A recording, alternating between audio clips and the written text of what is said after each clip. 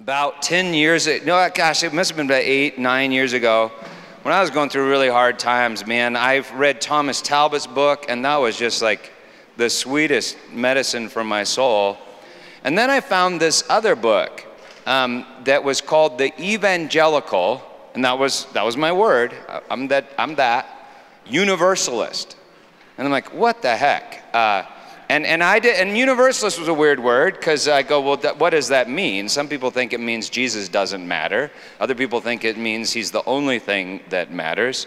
And those two words, evangelical is a confusing word, because that's good news. And some people seem to think it meant scary news or something. But put those two words together, evangelical. I was fascinated by that, and I read that book.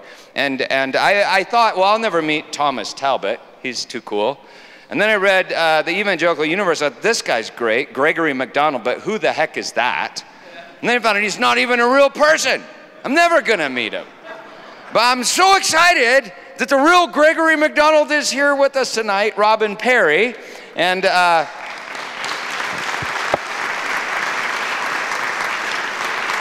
Robin just finished working on a new book published by Zondervan on 4 Views of Hell. So I read your parts, Robin, but I didn't read the other parts yet. Because Robin shared last summer at the Rethinking Hell conference at Fuller, and it was brilliant, and it was great to get to know Robin a little bit. So we're super grateful for Robin. Can we pray for you? Would that be okay? All right. Yeah, you come up here. That'd be great.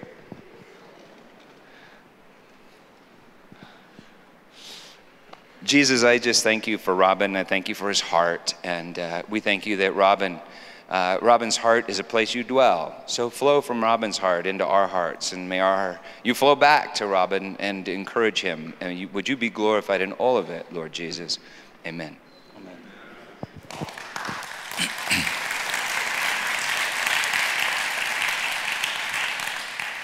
Amen. Can you hear me okay?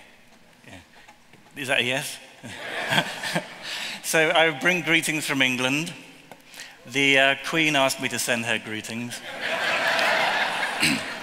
She says, all is forgiven, you can come back anytime. And if you are looking for an alternative candidate for president, she's willing to consider it.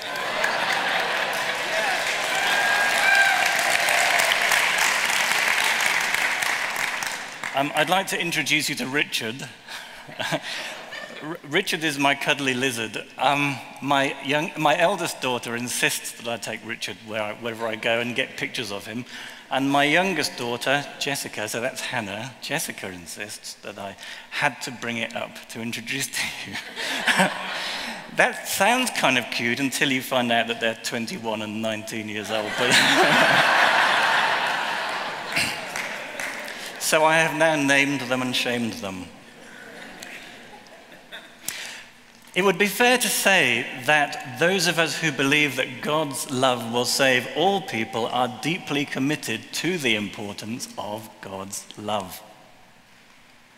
It's because God loves that he will work salvation for all people.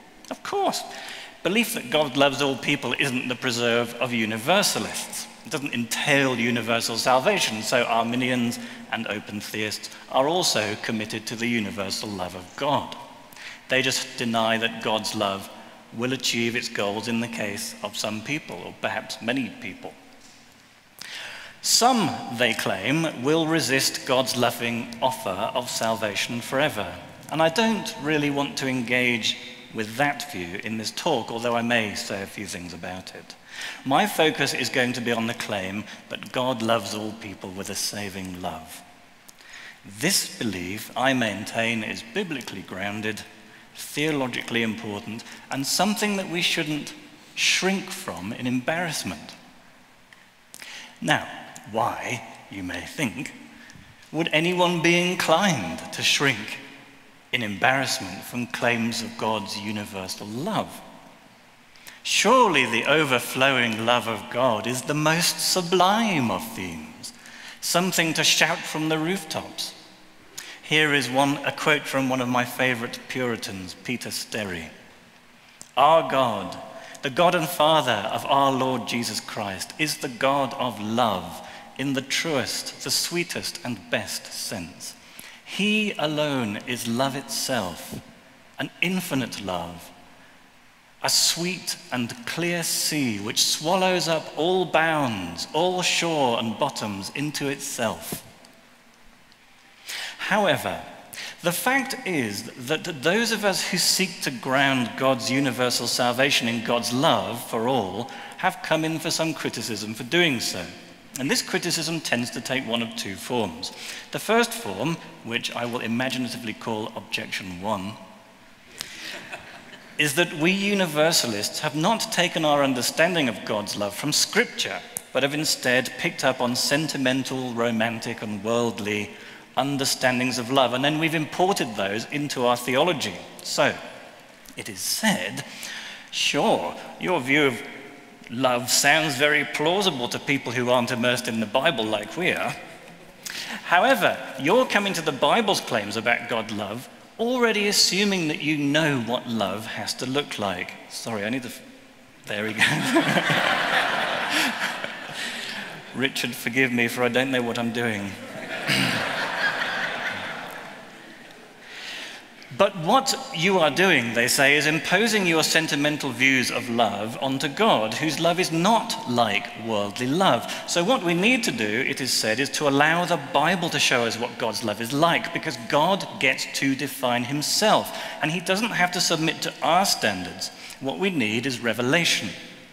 That's the objection. So what I hope to show today is that such accusations are right and wrong.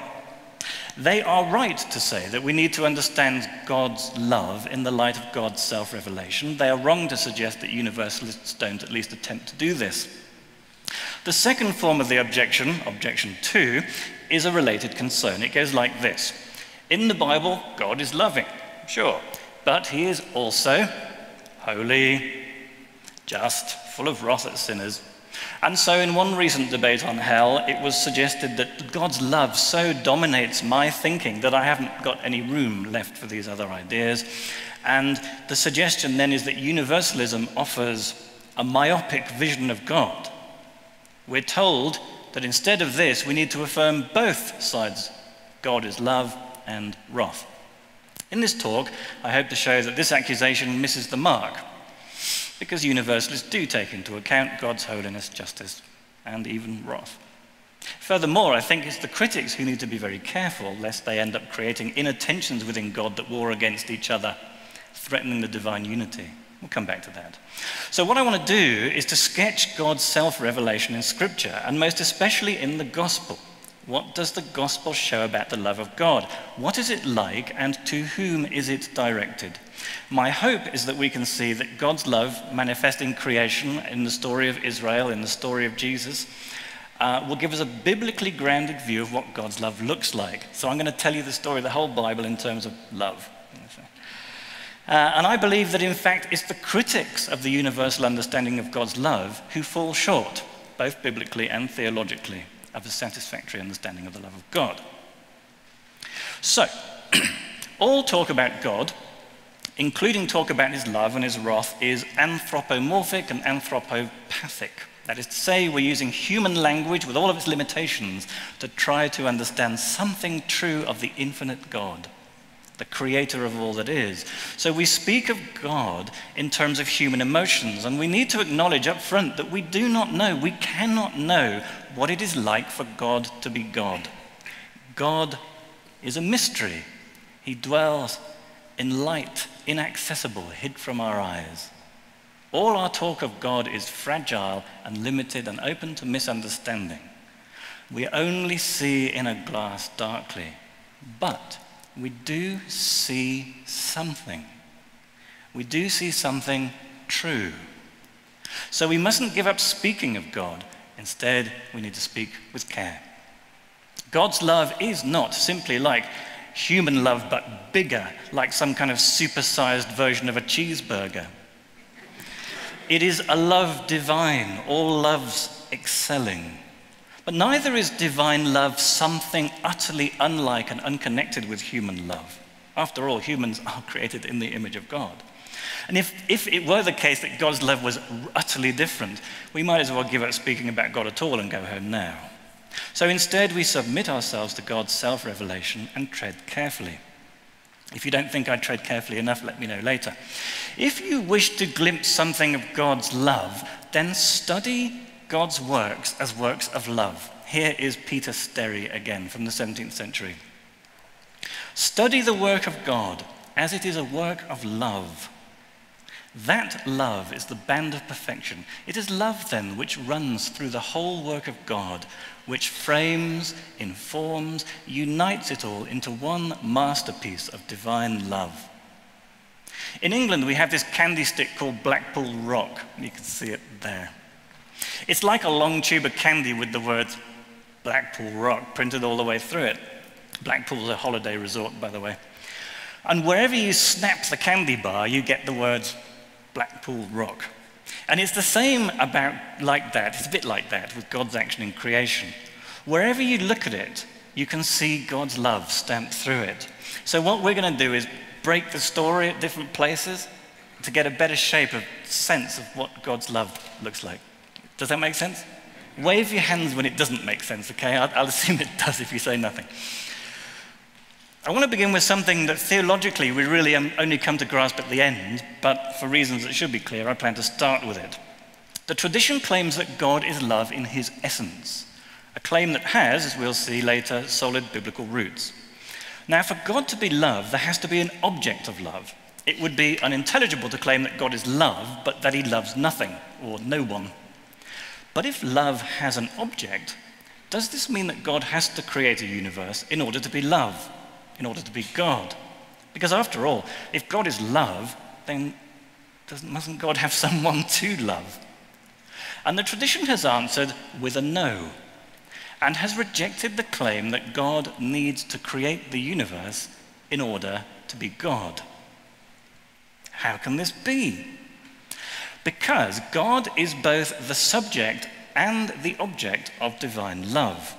God is the one who loves, and God is the one who is loved. God loves God's self. As such, God loves even if there is no creation for God to love. Now, of course, you might now be thinking, well, hold on, doesn't that sound a bit selfish and self-obsessed, which is kind of the opposite of love. So the key thing to remember here is that in the Christian view, God is triune, Father, Son, and Holy Spirit, one God in three persons. So the beloved within God is always the divine other. The Father loves the Son and the Spirit. The Son loves the Father and the Spirit. The Spirit loves the Father and the Son. Each of the persons ever pouring himself out to the others in an eternal act of self-giving love. I say himself in scare marks because obviously none of the persons of the Trinity are male, although of course the Son was incarnate as a human male. The Logos is not masculine. Well, obviously it's a word, it's a Greek word, but anyway, shut up.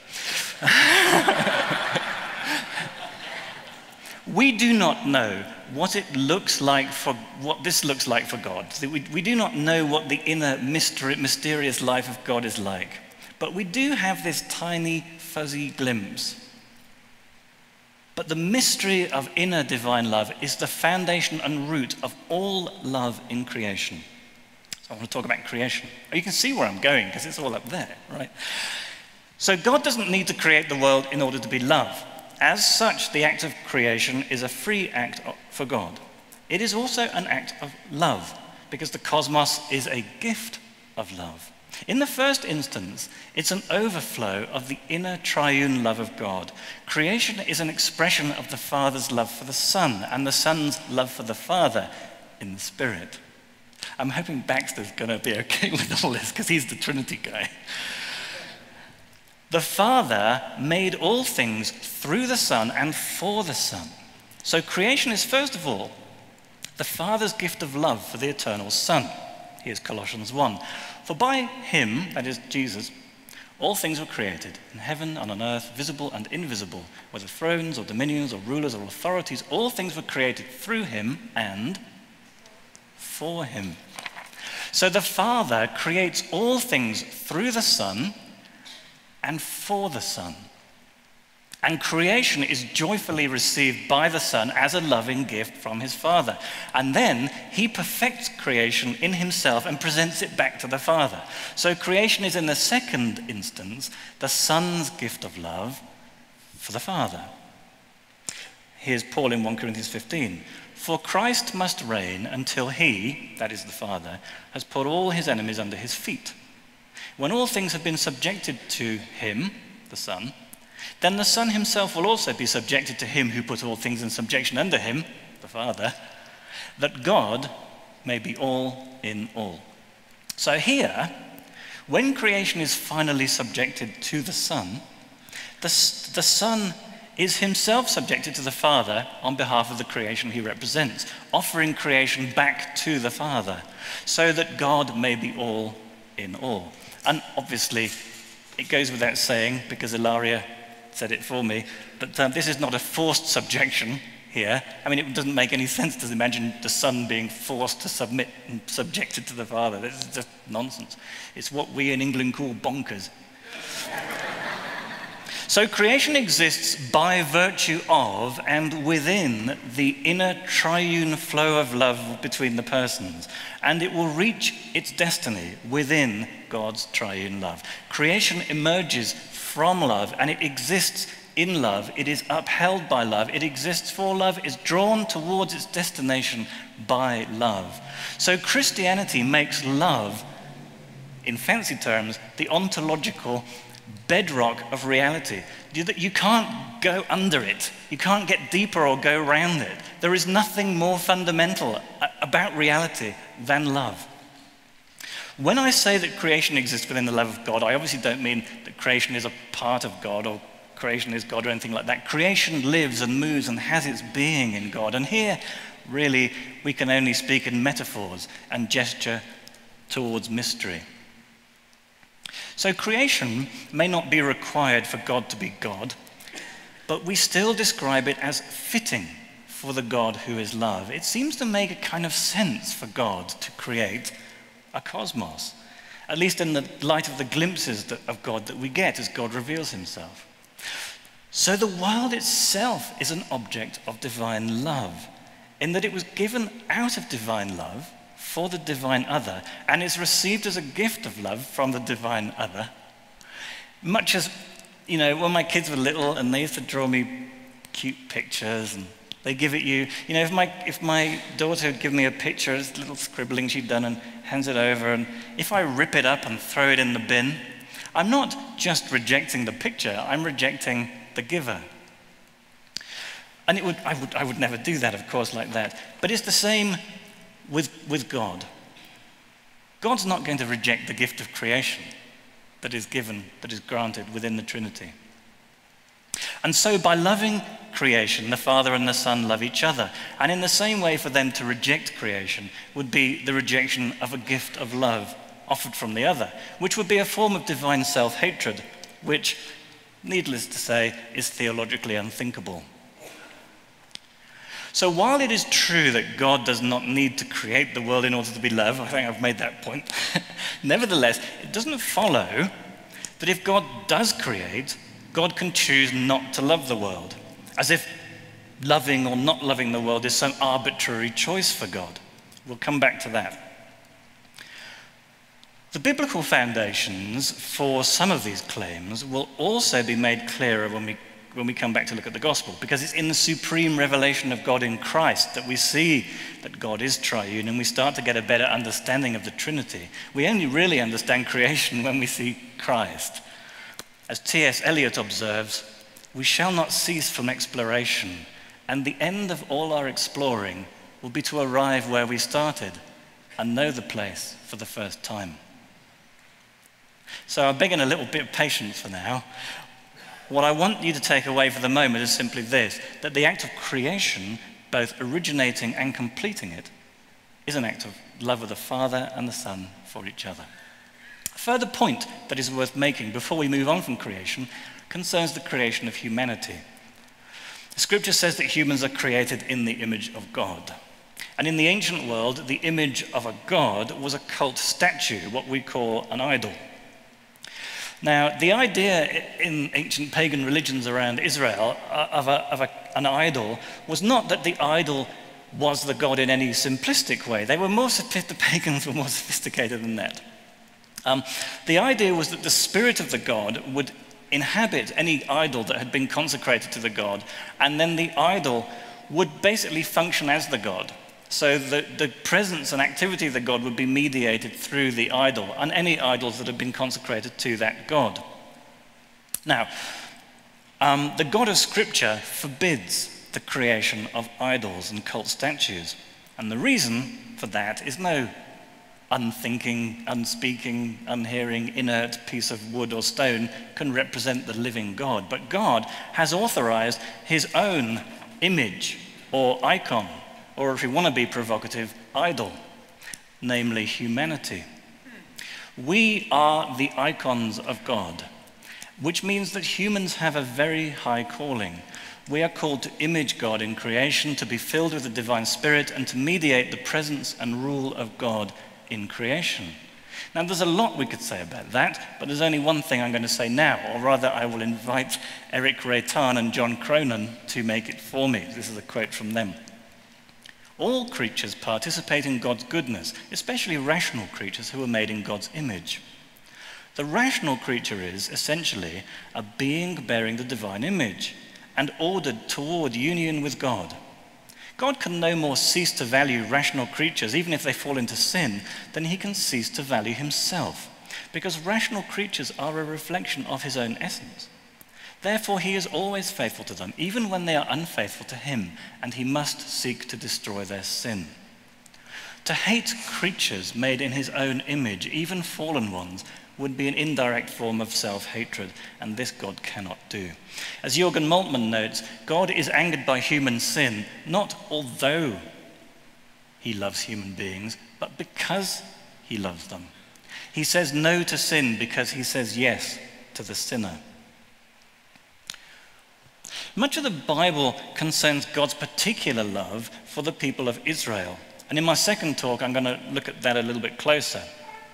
In Genesis 12, God picks out a childless old man, Abram, and promises him descendants, a land for them to live in, and that those descendants would be a blessing for the families of the earth. Abraham, as he was later called, is chosen or elect. And the chosen line of his descendants, Isaac, Jacob's 12 sons and their descendants, the nation of Israel, share in God's election of Abraham. Israel is, we might say, chosen in Abraham. And the Bible's very clear that the people of Israel are the objects of God's special electing love. And my second talk will say more about this. But there are just some features of God's love that I think we can see in Israel's story, and I wanted to identify them.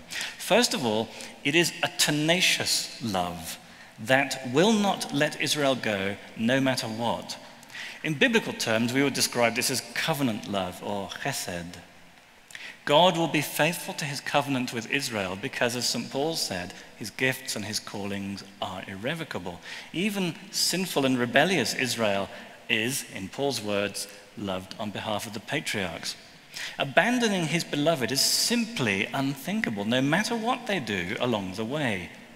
And it is God's fidelity to Israel, not Israel's fidelity to God, that provides the foundation of hope for the people. Grace rescued Israel from Egypt. Grace gave Israel the law on Mount Sinai. Grace led Israel through the wilderness to the land, and grace will eventually bring Israel to its destiny. 'Twas grace that brought me safe thus far, and grace will lead me home. This is a love that does not pay attention to merit. It is a nevertheless kind of love. It doesn't say, I love you because you do this. It says, I love you. And even if you do that, I still love you. I love you nevertheless. I love you when you're good and when you're bad and when you're ugly. I love you when you're strong and when you're weak and when you're virtuous and when you're vicious. God does not love Israel because they are stronger or bigger or better than anyone else. They are not. If anything, they are weaker and smaller and just as good, bad, and ugly as the nations around them. He loves them irrespective of that, and God's love is tenacious. Second, it is a tender love that desires to bless the beloved with good things, including salvation from oppression. Here is Hosea. When Israel was a child, I loved, this is God talking through Hosea, obviously. When Israel was a child, I loved him, and out of Egypt I called my son. It was I who taught Ephraim to walk. I took them by their arms, but they didn't know it was I who healed them. I led them with cords of kindness, with the bands of love, and I became to them as one who eases the yoke on their jaws. And I bent down to them and fed them. God's love is tender. Thirdly, it is a tough love that allows the beloved to face failure, sorrow, and pain. For the Lord disciplines the one he loves and chastises every son whom he receives. God's love may be a nevertheless kind of love, but it is not a soppy love that is happy to leave us as we are. Such a love is not love at all. Love is not content to leave us curved inwards upon ourselves, broken and distorted by sin. Rather, love works for our liberation and transformation. Fourth, it is a telic love, a purposeful love aimed to bring Israel to its telos, its destiny. God leads the beloved on a journey, often a very hard journey, but the journey that leads to a glorious goal. In Romans 11, Paul describes Israel's winding journey in which many of the nation are hardened against God and temporarily cut off from the vibrant life of the vine. But he says God even uses this rebellion and its consequences to bring about his good purposes of showing mercy to the world. And in the end, the Redeemer will come from Zion and all Israel will be saved. So God's love for Israel leads them to a final glorious goal because God's love is telic. So in the story of Israel, we get some glimpses of some aspects of the love of God. It's a nevertheless love that is tenacious, tender, tough, and telic. And it means that God will not abandon Israel to its chosen self-destructive path forever. For him to do that would be for him to forsake his covenant love, and this will not happen. So we're starting to get a picture of something of the form of God's love. God's final word, however, his definitive self-manifestation and revelation is Jesus himself. God's coming to us in the person of the Messiah is also part of his faithful covenant to Israel, because here the God of Israel comes to his people as one of them. And in Jesus' words, Jesus says, when I speak, my words are not my words, they're the words of him who sent me. And the deeds I do are the deeds of him who sent me. So if we want to hear what God's saying and see what God's doing, we look at Jesus. What do we see? What does God's love look like? And I'm an editor as well. So I can't help but going back and correcting my grammatical mistakes. It looks like Jesus feeding hungry people. It looks like Jesus healing sick people. It looks like Jesus forgiving people who are literally crippled by guilt.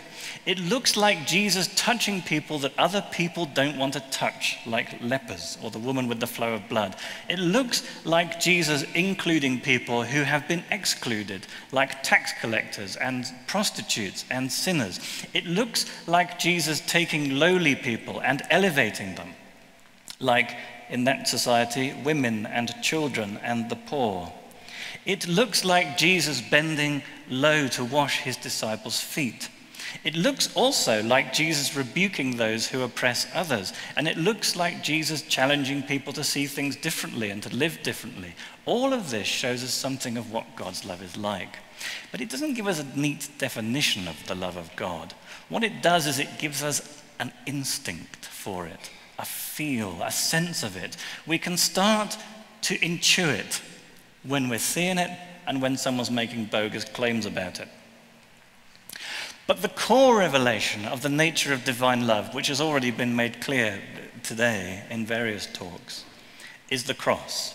St. Paul never speaks about the love of Jesus without, in the same breath, speaking about the cross. Because the cross is the definitive manifestation of Christ's love and the definitive revelation of God's love. To take one example only, Romans 5. One will scarcely die for a righteous person, though perhaps for a good person one might dare to die. But God showed his love for us in this: while we were still sinners, Christ died for us.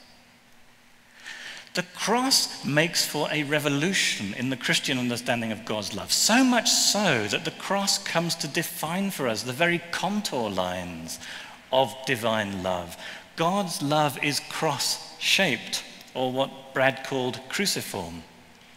Here is love, vast as the ocean, loving kindness as the flood, when the Prince of Life, our ransom, shed for us his precious blood. At Calvary, we see that God's love is a humble love that sets aside its own interests for the sake of others. It is a servant love. It is a sacrificial love. It is a love that will go to the ends of the earth, indeed into the depths of hell and death itself, in order to rescue the objects of its love. And what does the resurrection tell us about God's love? It tells us that God's love does not simply stand alongside us in our plight, but delivers us from our plight. It tells us that love wins, and that love will not allow sin and death and suffering to have the last word. God will not allow his Holy One to see decay. So God raises Jesus, our representative, from the dead on our behalf. And this is an act of love. It is an act of love for the Father, for the Son, but it is also an act of the Father's love for the world in his Son. Resurrection reveals a divine love that does not leave us as we are, but transforms us and raises us up to live a new kind of life. What about the final victory of God? Often theologians talk about the four last things: Christ's return, judgment, heaven, and hell. He says, holding up 5 fingers. Duh. But in the end, we should speak of the last one, Christ. Because the risen Lord is the future of creation. All things in heaven and on earth will be united under one head in Christ. That's Ephesians 1. The life of the new creation is the risen life of Christ. It is the life of the Spirit. It is the life of God. When all things are in submission to Jesus, then God will be all in all. This future isn't about last things. It's about the last one. And the last one is the God who is love, revealed in Christ. Love will be all in all. It's all about Jesus. When we consider the shape of the new creation, we look to Christ. What does the future look like? It looks like Jesus. It looks like resurrection. It looks like love. All Christians agree that in the end God wins the final victory, but the nature of that victory is often pictured as follows. All those who accept Jesus before they die will enter into eternal life and experience the wonderful blessings of eternity. All those who do not will be forced to bow their knee before Jesus as defeated foes, and with their resentful hearts still cursing, will be forced to acknowledge him as Lord before they're banished to eternal destruction. God thus wins a military-style victory over the unrepentant sinners. Hurrah! Jesus kicks ass. Arse. I'm English, for goodness sake. Kicks ass. So here is my question. What does the victory of a God of love look like?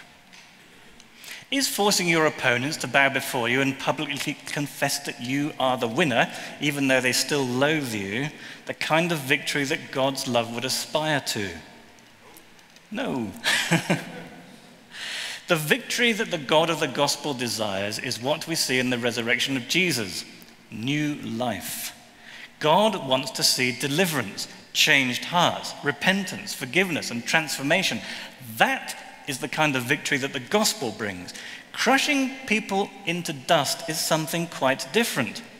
Whatever it is, what it ain't, is a gospel triumph. When Paul speaks in Philippians 2 of every knee bowing and every tongue confessing the lordship of Christ, he is not speaking of forced and reluctant confession, but of joyful and willing confession, which is what the Greek word he uses means.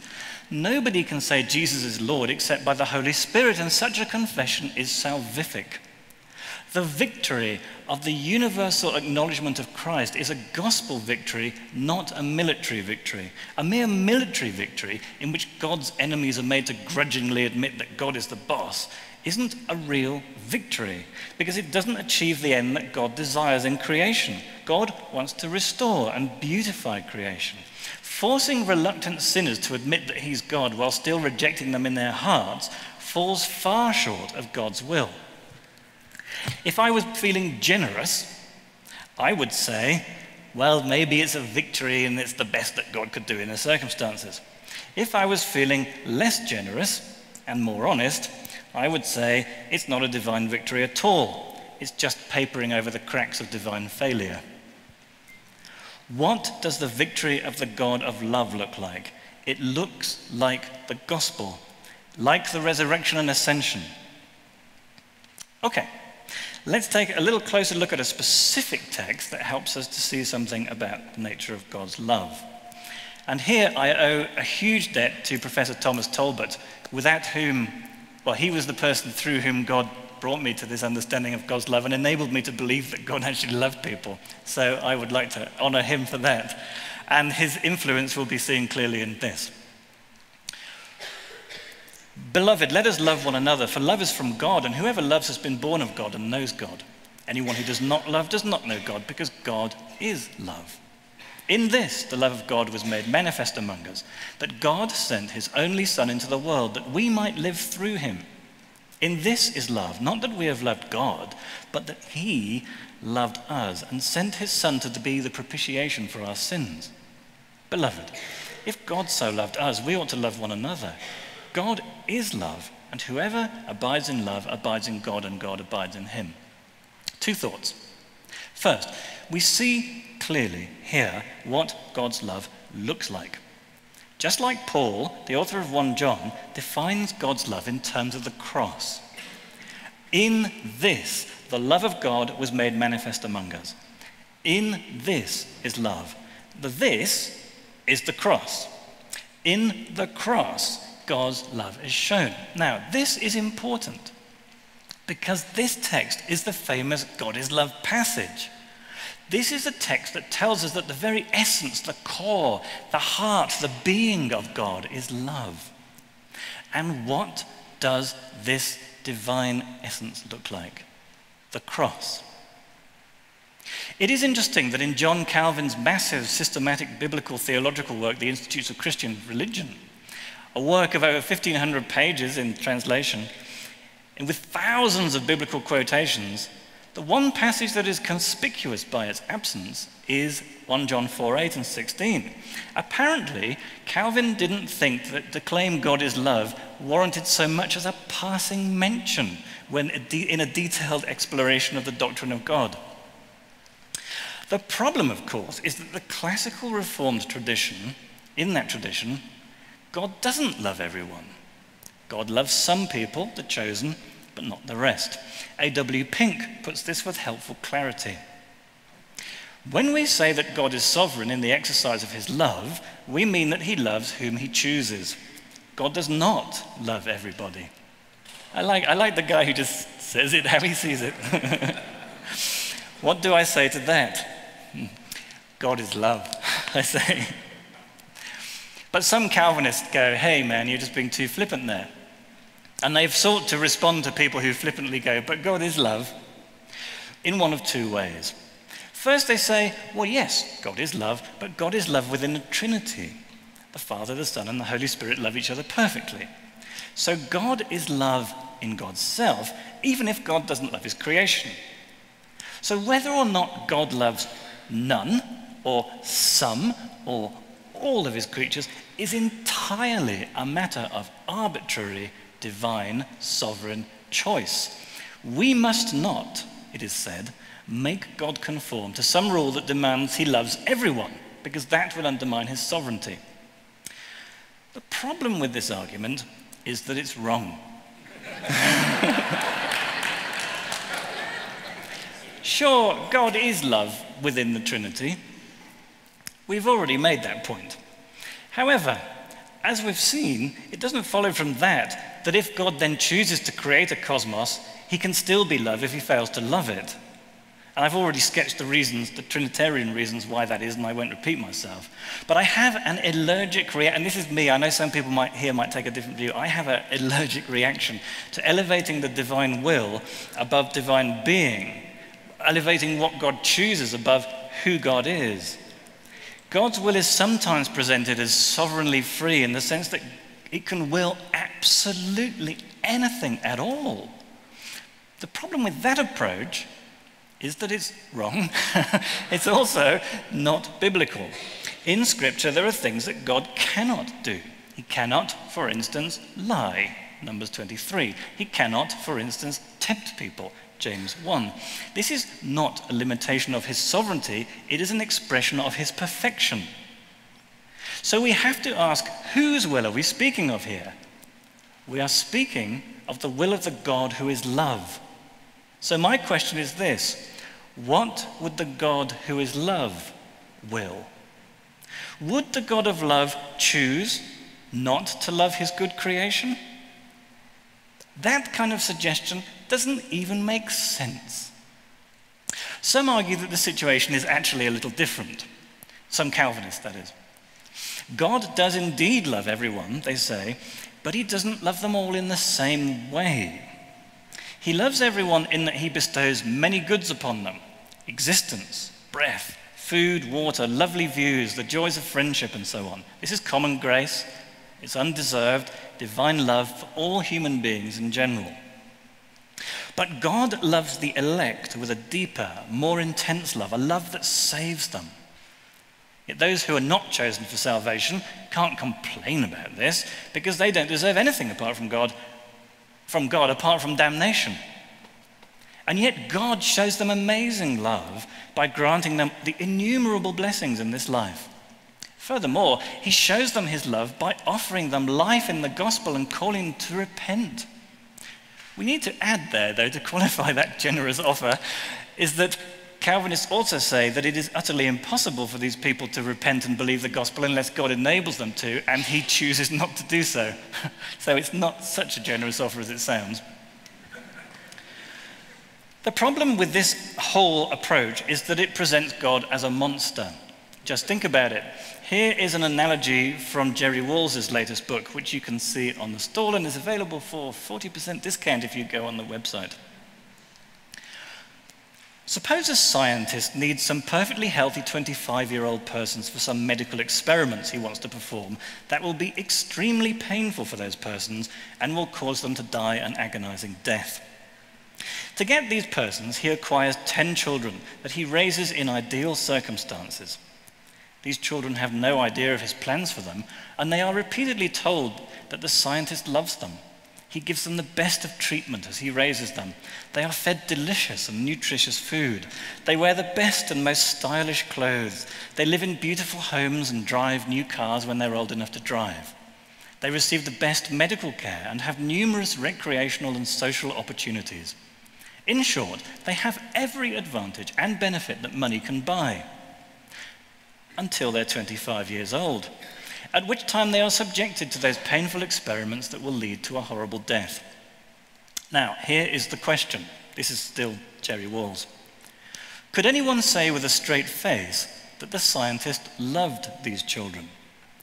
It is obvious that he does not love them, despite the fact that he provides for them lavishly for the first 25 years of their lives. It is clear that he does not love them because he does not care about their true well-being or promote their ultimate flourishing.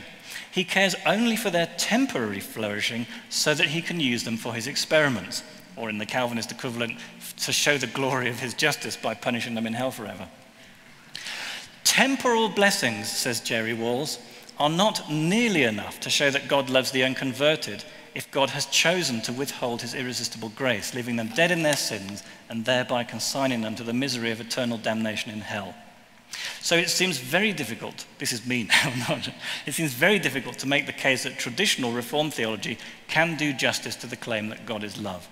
In fact, I would say, although traditional Calvinists do believe that God is love, the claim that God is love is incompatible with traditional Calvinism. If traditional Calvinism is true, God is not love, and you can quote me on that. But some Reformed thinkers just urge us to bite the bullet and to say, well, the Bible just says that God's love is radically different from ours, and it's a tough pill to swallow, sure, but you just got to lie back and think of the kingdom. Ours is not to reason why. Fortunately, 1 John can help us to answer the question about whether God's being love means that God loves everyone in a salvific way. Because as we have seen, the passage defines the love of God as a cross-shaped love. It is a redeeming love. So in this passage, we are talking about the full-throttled love that the elect know. So whom does God love in this cross-like saving way? Well, the author of 1 John tells us in chapter 2, verse 2, he, Jesus, is the propitiation for our sins, and not for ours only, but also for the sins of the whole world. So, for whom did Jesus die? He died for the whole God-forsaking world. And whom does God love in this cruciform way? The whole rebellious and sinful world. So the claim that God is love is explained in terms of God sending his Son to die for everyone. That is what God is love in 1 John means. Don't forget, elsewhere, Jesus is the Lamb of God who takes away the sin of the world. Remember, John 3, God did not send his Son into the world to condemn the world, but that the world might be saved through him. Consider also 2 Corinthians 5, God's love compels us because we are convinced that one died for all, and therefore all died. Or 1 Timothy 2, this is good and pleases God our Saviour, who wants all people to be saved and to come to a knowledge of the truth. For there is one God and one mediator between God and mankind, the man Christ Jesus, who gave himself as a ransom for all people. Or Hebrews 2, we see Jesus, who suffered death, so that by the grace of God, he might taste death for everyone. It seems pretty darn clear to me. To deny that God loves everyone with a saving love cannot be squared with the claim in 1 John that God is love. But does this mean then that God is not sovereignly free? Of course it doesn't. God is free to be God, and nothing outside of God can determine who God is and how God has to be in order to be God. God is self-determining, but the suggestion that God can freely choose to be something contradictory to God, like evil, something other than love, this claim is vacuous. It doesn't even mean anything. One final thought. Even if you think I'm wrong about all of that, and you go, no, God is sovereign and he has to be free to choose people or not, God is free to hate his creatures if he wants to and reject them forever. Okay, let's go with that for a minute. To preserve God's sovereignty, you'd still have to agree that God doesn't have to choose to hate some of his creatures. You'd have to agree that if God is sovereign, he can choose to love all of them if he wants. So, we could still ask, what has God freely chosen to do as a matter of fact? And from the scripture, we see that God's will for humanity is already proclaimed in the gospel.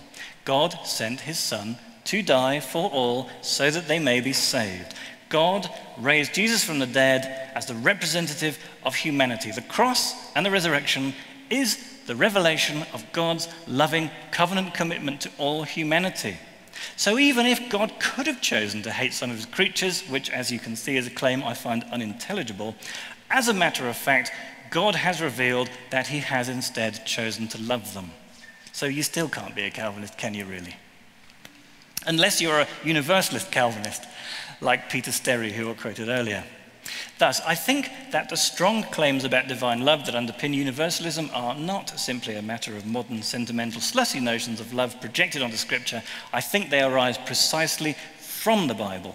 When you look at the notion of God's love as it is presented across the Bible, it looks very much like the kind of love that wants to bring about the best for the objects of its love. And that kind of love is pretty hard to reconcile with traditional views of hell. What time do I finish? I can't remember. 5 minutes. 5 minutes. So let's skip that section. Let me just quote you. So I have a little bit on... Go a little long. Oh, I can cut it, don't worry. So the second objection, God is love, but Brad's already spoken about that. I think the instinct behind the idea that God is love, but is a good instinct. It's a desire to try and do justice to the full revelation of God in Scripture. The danger is that it ends up fragmenting God. What I do want to do is just make one simple point. We do well to reflect briefly on the relationship of love to the divine attributes. It's much too big for me to say anything much about now. I just want to present one principle that I think further reflection on the issue ought to adhere to. And that principle was put beautifully by my other favorite Puritan, Jeremiah White. Love is more than an attribute. It is the very name of God. It is God himself. An attribute is an imperfect and partial expression of God to us, but love is the full expression of him. So far as God can be expressed and conceived by us, God is love, and therefore all his attributes are the attributes of love. Love, in other words, isn't just another divine attribute to add to a list of things, like a checklist. Oh, and by the way, he's also love. Love is God's name. It is the very core of divine being. It is the whole of God. And the attributes are various partial glimpses of this love from different angles and in different modes. Here is Peter Sterry again. If God be love, the attributes of God are the attributes of this love. The purity, the simplicity, the sovereignty, the wisdom, the almightiness, the unchangeableness, the infiniteness, the eternity of divine love. If God be love, his work is the work of a love unmixed, unconfined, supreme, infinite in wisdom and power. See, these Puritans, they were good. When they were being universalists, they were great. So God's holiness is a manifestation of his love, as is his justice and even his wrath. So Jeremiah White says, and I think this is a very helpful warning, let us fear to set up a wisdom, a power, a justice, a holiness, a greatness in God without love as its ground, its root, its essence, its design, its fruit, its image, its end. When I say that God is love and the response is, yeah, he is, but he's also, I kind of, wince. God is not love, but God is love. There are no buts.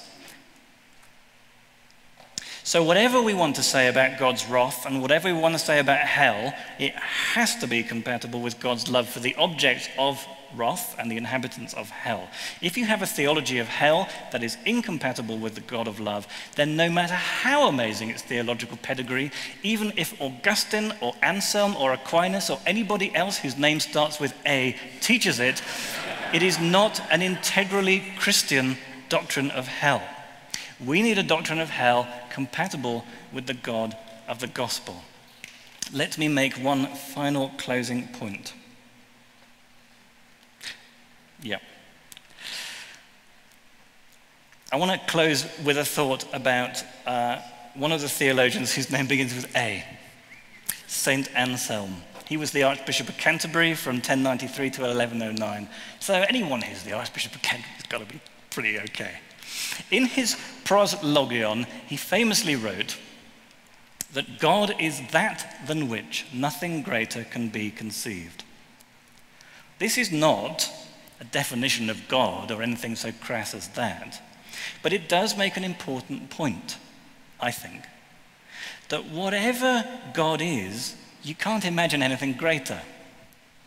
God will always exceed the greatest that your feeble mind can imagine. So, take a conception of God. If you can imagine something greater than this particular conception of God, then either the conception is faulty or there's something wrong with your imagination. And that intuition seems to be right to me. So if there is one problem with the classical Reformed view of God, a view which is taught today by many very godly and pious folk for whom I have a high regard, the problem is this, that it's quite easy to imagine a God greater than the one in their theology. According to them, God loves some people with a deep, redemptive and covenantal love, a love that never wavers or fails. While other people, he loves with a gracious and unmerited but limited love, a love that could have been a lot deeper, wider, higher and stronger than it is. But I can imagine a God greater than that one. I can imagine a God whose essence is love and who loves all his creatures with the fullness of his being, all the way to hell and back. A God whose love will not allow creation to fall short of its destiny in Christ. And that is the God I see revealed in the gospel. And that is the God that I believe holds us, all of us, in the palm of his hands.